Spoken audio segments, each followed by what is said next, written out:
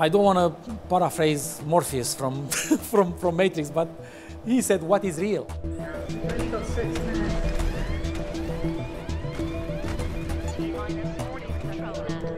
Now, put the food block in your throat basket. Now.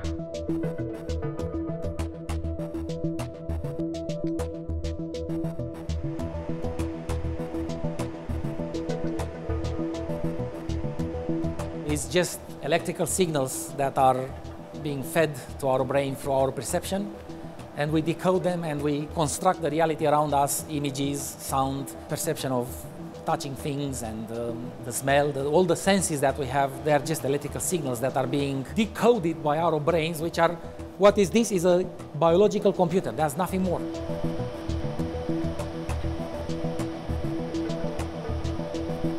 The second law of information dynamics requires all systems, including biological life, to evolve in a way that their information entropy and information content, if you want, shrinks and is reduced to the optimal, most optimal possible value.